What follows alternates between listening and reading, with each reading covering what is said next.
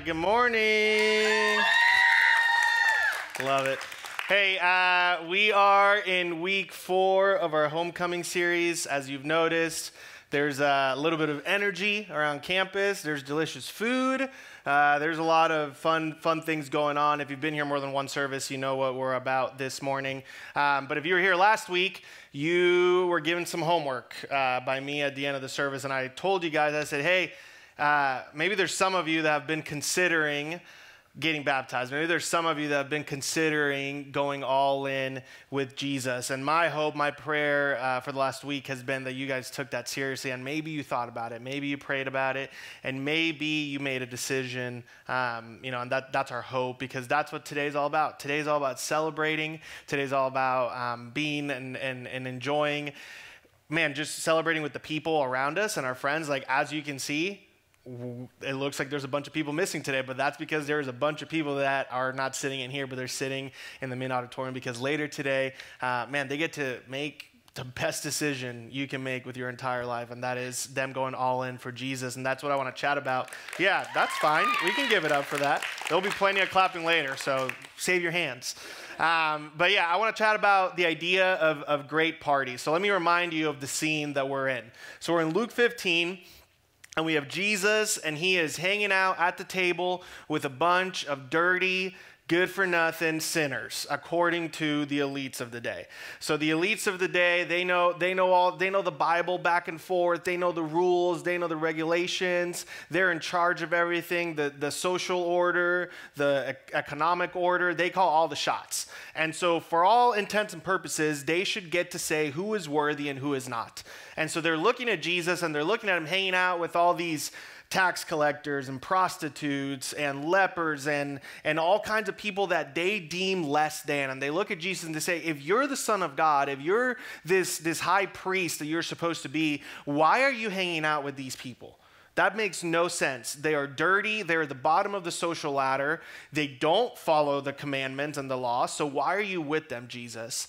But if you're not familiar with Jesus, if you're not familiar with the Jesus that I serve and the Jesus that we believe in here, Jesus was in the nature of taking the way that we so often view the world and actually flipping it upside down and looking at people that the world would say are less than or not worthy of, and actually calling them chosen and enough and worthy of him dying on the cross for. And that's what Jesus is communicating through this. So I want to talk about this party that heaven says that happens every time a lost person comes home. But to illustrate that, I want to talk about one of the biggest parties that our world sees every year. So if you're not familiar with the Oscars, so the Oscars are this time every year where like all these celebrities and famous people, actors, the best Spider-Man that ever played Spider-Man, and all these like famous people come together, and you got actors, you got directors, you got music composers, you got extras, you got all kind of people, and they wear these fancy dresses and tuxedos, and they get together for a night of celebrating what's going on in pop culture, best movie, best score, all this other stuff. But there's also a part of the Oscars that so often doesn't get featured that I actually found out about this week. Did you guys know that at the Oscars, just for attending, you actually get like a goodie bag? It's like a bag like you would get at a little kid's birthday party, or maybe some of your birthday parties. Like, just for attending, here's a bag of candy, here's a bag of trinkets and whatever. I just took Maverick to his first ever party for a 2-year-old, and in the goodie bag, they gave him a bunch of candy and a whistle. And I looked at him and I said, why? Why would you give a 2-year-old a whistle? Like, as a parent, I hate you for that, but thank you for taking care of my son. But at the Oscars, they give everybody these goodie bags. Now, does anybody want to take a stab at the value of the goodie bags? Like, when you add up everything in the bag, somebody just 10K? 10K? $5? $2,000? Anybody else? $5? $20? Nope. Nope. The value of one goodie bag from the Oscars is $160,000 to $200,000. Just for one goodie bag, bro. Like, can I get an invite for like world's okayest youth pastor. Like, I don't gotta win anything. I can just take the goodie bag. And so here's what you'll find in an Oscars goodie bag. You'll find extravagant vacations to Sweden. You'll find spa visits. You'll find designer clothes, accessories, cold, hard cash, collectibles, all kinds of stuff that are just given to these people that are already rich anyway. So why can't I have a spa vacation, you know? So I don't know about you guys, but like, I wouldn't necessarily scoff at an invite to the Oscars. I wouldn't necessarily scoff at an invite to one of the best parties around. But even with something as cool as this, God actually invites us to an even better party. And today I kind of want to talk about that a little bit. There's a story Emily covered a few weeks ago. It was called The Story of the Prodigal Son. And you have this son, and he gets into some trouble when he leaves his dad's house. So let's check this out. You can go to Luke 15, verses 11 through 16. It says this. Jesus continued, there was a man who had 2 sons. The younger one said to his father, Father, give me my share of the estate. So he divided the property between them. Not long after that, the younger son got together all he had. He set off for a distant country, and there he squandered his wealth in wild living. After he had spent everything, there was a severe famine that shook the whole country, and he began to be in need. So he went and hired himself out to the citizen of that country, who sent him to his fields to feed pigs. He longed to fill the stomach with the pods that the pigs were eating, but no one gave him anything. So this story, if you're not familiar with the Bible, man, it's got everything you could ever want to make a really, really good Hallmark like docuseries. So you got family drama, you got betrayal, you got jealousy, you got redemption, you got all the things that make a good story. And we have this younger brother who essentially looks at his dad and he says, Dad, I wish you were dead. Like, I wish that you didn't exist on planet Earth anymore. Because the custom is when dad dies, his money, his everything that he's worth, his land, his livestock, his cash, his jewels, everything gets divided between these 2 sons. But that doesn't happen until dad dies. And so the son is going to his dad and saying, hey, just give me my money now. Instead of having to wait until you die, just give it to me now. Yeah, I know, we're all doing it. So just give me my inheritance now. So what that communicates to the dad is, I don't actually care about you anymore. I just want your money because I think I can do life by myself a lot better. And so we see what he does with it. He blows it all. He goes off to a far country, and the Bible says all kinds of wild living. And so he hits rock bottom, and he's so low that he's actually sitting there at a farm, and he's feeding these pigs this slop. Like, I don't want you to think about like, oh, he's feeding animals, so he's like giving them kibble. No, we're talking like rotting, sloppy, sludgy food that he's giving these pigs. And he's so hungry, he's so far down in the pit that he looks at this trough of nastiness and he thinks to himself, maybe I can steal a scoop for myself. Maybe I can get just a little bit for myself because I'm so hungry. And that looks good. This is rock bottom. Now, some of you probably know what a rock bottom looks like for you because you've experienced it. Rock bottom for you might have looked a lot of different ways. Rock bottom for me was sitting there and wondering when enough was enough. And then looking at myself in the mirror and actually not recognizing the person that looked back at me. And wondering where did I go wrong? Where did I make the bad choice that led me to this place? But then for some of you, you're actually the complete opposite. You don't know what rock bottom looks like because you have always made the right choice and you've always said yes and you've always followed the rules, and your idea of rock bottom is a story that you heard in the locker room at school or maybe something you saw on TV or something along those lines. And here's the tricky part is, a lot of the times when we think that way, we don't realize that this paints a picture of us versus them. It paints a picture like I have it figured out and those sinners over there, they actually don't know. But if I can be so bold as to say that actually every single one of us, despite about what your rock bottom may look like, are the younger brother in this story. The brother that looked at his father and said, I actually don't need you. I'm actually good on my own. Because so many times in life, we look at God and we think, I can actually go about it by myself. I don't actually need you here.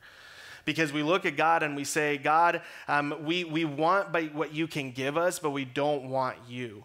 We want the blessing, but we don't want the submission that comes along with going after God. We say, God, can you heal this? God, can you fix the financial situation? God, can you stop my parents from getting a divorce? God, can you heal my grandma from her cancer? God, can you give me the grades I need? God, can you help me make the team? Can you help me get those friends? Can you help me be out of this situation that I don't want to be in? But I'm not going to do whatever you asked me to do. Can you just do these things for me, but don't ask me to do anything back? And that's so often the way we treat our conversations with the Lord. It's like a one-way phone call. We pick up the phone, we dial the number, we tell God everything we need, and then before he ever gets to say a word back to us, we hang up. Because it's about me and it's not about you. We want what he can give us, but we don't want the submission that goes along with it. So the younger brother, after doing just that with his dad, he comes up with a plan. He says, I'm going to go and I'm going to apologize. And I'm going to say, Dad, I am so sorry. Would you just make me a slave in your kingdom? Would you just make me a servant in your kingdom? Because if I can do that, then at least I'm going to get food and I'm going to have a roof over my head. And so that's where we're going to pick up. He knows that it's a big of an ask to ask his dad. So he runs to his dad, Luke 15, verses 20 to 24. So he returned home to his father. I don't know, he was still a long way off. His father saw him coming. Filled with love and compassion, he ran to his son, embraced him, and kissed him. And his son said, here's the apology, Father, I sinned against both heaven and you, and I am no longer worthy of being called your son. But his father said to the servants, quickly, bring the finest robe in the house and put it on him. Get a ring and put it on his finger, sandals and put him on his feet, and kill the fattened calf. We must celebrate with a feast, for the son of mine was dead and is now returned to life. He was lost, but now he is found. So the party began. Now, by now, you probably understand your place and my place in the story. You and I are not the father. You and I are the son that chose to walk away. You and I are the son that thought he or she knew better than the father, and God is the father. And if there's one thing I love about God from this story and the other parables we covered, is that God loves to celebrate when somebody that is lost comes home. Much like the father celebrates when the son comes over to him and he wants to be reunited with him. That's how God treats people that walk away from him and come back. And I don't know what your relationship with God looks like today. I don't know who you think God is. I don't know how you feel like God is going to welcome you or address you whenever you finally decide to stop living for yourself and start living for him. Maybe somebody told you that God is done with you. Maybe somebody told you that there's no hope for you, that you've gone too far and that grace doesn't extend. But can I tell you that that's not what the Bible teaches? And especially in these stories, we saw 3 different parables of what happens when something that was gone is found. And in the first one, we have a shepherd, and he's got a sheep, and the sheep chooses to wander away from the shepherd. The sheep chooses to go chase a different life than the life that the shepherd has for it. And when the sheep is lost, the shepherd leaves the 99 and he goes after the one. And he finds that sheep and he puts it on his shoulders and he brings it home. And then when he brings it home, he celebrates and he throws a party because of his one sheep that was lost. And then we have a lady who's looking for a coin that to us, it might just be like, man, it's just a coin. But she flips her whole house upside down until she finds this coin. And when she finds the coin, she doesn't yell at the coin. She doesn't tell the coin, how dare you get lost. She looks at the coin and she celebrates that this lost coin is home. And then we have a beautiful picture of a father and his son runs to the father after turning away from him for all intents and purposes, and he's got this big, long, drawn-out apology ready for him, and the dad looks at him and he says, hey, stop. You don't actually have to apologize. You don't actually have to feel bad about yourself. You don't actually have to continue living in shame and coming and asking to be my employee. No. You actually are restored to sonship. I actually adopt you back into the family. I love you. You can come home.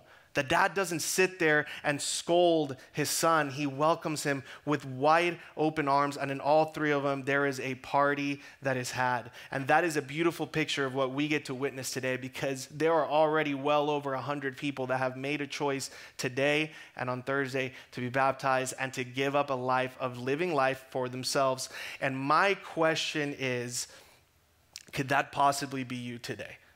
My question is, like, maybe you're sitting here and you tuned out this message and you won't stop talking to your friends in the back row because you've already been baptized and you think, well, this doesn't apply to me, so I'm just going to go ahead and tune out.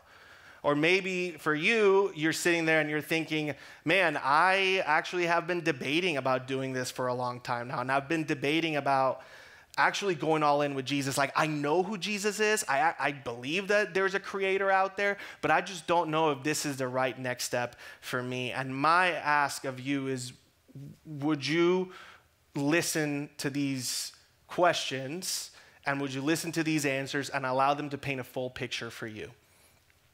Some of you are familiar with baptism. You've been there before, but some of you have kicked around the idea for way too long. A while ago, you said, yeah, I want to get baptized, and then life happened, and you just didn't do it. Some of you decided, man, I want to get baptized. Some of you woke up this morning and you came in and you were like, I'm just going to church. Maybe there's something different in store for you, but my hope is this: I am not here to lie to you. I am not here to coerce you into doing something you don't want to do. That is not my job. If there's one thing I hate, is emotional manipulation, and that's not what I'm going to do for you today. My hope is that I can at least remove some roadblocks that maybe you've been placing in front of your life for a little bit too long, and that maybe I can clear up some questions that you might have came up with along the way. So first question that we usually ask is, why baptism? Like, why should I get baptized? Man, it's actually a pretty simple answer. It's because Jesus commanded it, and because Jesus emulated it. Jesus himself got baptized. In the Great Commission, he says, go out and make disciples of all the nations, baptizing them in the name of the Father, Son, and the Holy Spirit. Jesus doesn't say, go out and like tell people about Jesus and then like walk away and go home and watch football. Like Jesus says, like, go out and make disciples and then baptize them in the name of the Father, Son, and the Holy Spirit. So like the work doesn't stop at telling somebody, I'm a Christian, I believe in Jesus, and then walking away. Like, that's not where the work stops. That's where the work begins. Not only that, but Jesus actually himself goes into the waters and gets baptized by John the Baptist. And he shows us this. So why? Well, because if you're a Christian and you call yourself a believer today, your goal, and I know my goal, is to look more like Jesus. So why wouldn't I do something that he did? Like, if he did it, then I should probably do it too. And the next question sometimes we ask is like, okay, well, I want to get baptized. I just don't know when. When should I get baptized? Like, what's the rule here? I know some people wonder this, and in the Bible, we actually have a story that lays it out pretty clearly. In Acts 18:8, it says, Crispus, the leader of the synagogue, and everyone in his household believed in the Lord. Many others in Corinth also heard Paul, became believers, and were baptized. There's your answer pretty clear right there. It says that they believed in Jesus. They believed in the Lord first, and then they were baptized. And people often wonder, like, well, I believe, but I just don't know if right now is the right time. Like, my grandma isn't here. She lives in Sweden, and like we have to book a flight, and I have all these excuses. That my best friend is on an Alaskan cruise, and I really wanted her here. Can I just tell you that, like, there is a sense of urgency to this that Jesus literally speaks on in the Bible. For example, look at the story of Philip and the Ethiopian eunuch, right? Like, if you're not familiar with the story, Philip is walking down the road, and you have this court, this guy that works in the court of the queen, and he's sitting there, and he's reading from this massive scroll, but he doesn't understand what he's reading. He doesn't understand the word of God, and so Philip walks up, and he's like, hey, what are you reading? And essentially, in layman's terms, he says, I'm reading the Bible. And Philip says, do you actually understand what you're reading? And he's like, I don't. Can you explain it to me? And he says, yeah, I can tell you exactly what that says. And he tells him exactly what's in there. And then the eunuch believes in Jesus in that moment. And he says, now I have to get baptized. And Philip says, okay, when do you want to do it? And he looks at Philip and he says, there's a river. What about that one right there? Like, Guys, like the Bible illustrates, like believe, and then as soon as you believe, get baptized. And it's not because that's the only, that like you have to get baptized and you need to, it's because Jesus commands it. Jesus says like, man, like why wouldn't you? I did it. And then the last question is, do I have to? And I think this question often comes from a sense of pride almost, where it's like, you know what? I don't actually think I have to get baptized, Juan. I think that as long as I'm a good person and as long as I believe in Jesus, then I'm good. I don't actually have to get baptized. And I think that like, you're asking the wrong question. I would answer you, if that's you today, and you're saying, why I don't think so, I would ask you a question that you need to ask yourself. And you don't have to answer it to me, but I need you to answer it to yourself. And that question is this: why do you feel like you shouldn't have to do something that Jesus himself chose to do? If you're a believer and you haven't taken that step, and you don't feel like you have to, why? Why do you feel like you know better than Jesus does? I'm not asking that question to guilt you. I'm just asking that question to force you to really think about what is holding you back. What is this roadblock in the way? So I want to finish this morning. I want to talk to two of you that are sitting in this room. Some of you have already made this choice. Some of you got baptized a long time ago, a few months ago, a couple minutes ago. And I am so grateful for you. And I'm so proud of you. And you made the best choice you could have ever made. Better than a career you will one day be in, better than the person you choose to marry or not marry one day, better than any decision you make in your entire life. You already made that choice, and that is amazing, and that is worth celebrating, and I am thankful to be in the family with you, man. And then I want to talk to those of you that have been wondering about this, and maybe you're sitting and you're like, Juan, I just don't think today is the day. Like, I've been thinking about it, but today just doesn't feel like it. I didn't have it planned. I didn't wear the right clothes. I didn't do this and that.